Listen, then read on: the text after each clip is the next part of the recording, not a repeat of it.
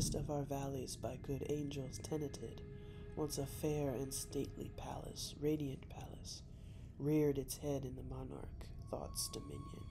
It stood there. Never seraph spread a pinion over fabric half so fair. Banners yellow, glorious, golden on its roof did float and flow. This, all this, was in the olden time, long ago. And every gentle air that dallied in that sweet day along the ramparts, plumed and pallid, a winged odor went away.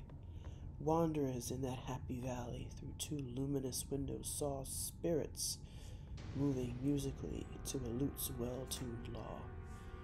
Round about a throne where sitting in state of his glory well befitting, the ruler of the realm was seen, and all with pearl and ruby glowing was the fair palace door, through which came flowing, and sparkling evermore a troop of echoes whose sweet duty was but to sing, in voices of surpassing beauty, the wit and wisdom of their king.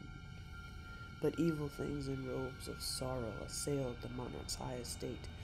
Ah, let us mourn, for never morrow shall dawn upon him desolate. And round about his home the glory that blushed and bloomed is that but a dim, remembered story of the old time entombed. And travelers now within that valley through the red, litten windows see vast forms that move fantastically into a discordant melody, while like a ghastly rapid river through the pale door a hideous throng rush out forever and laugh but smile no more.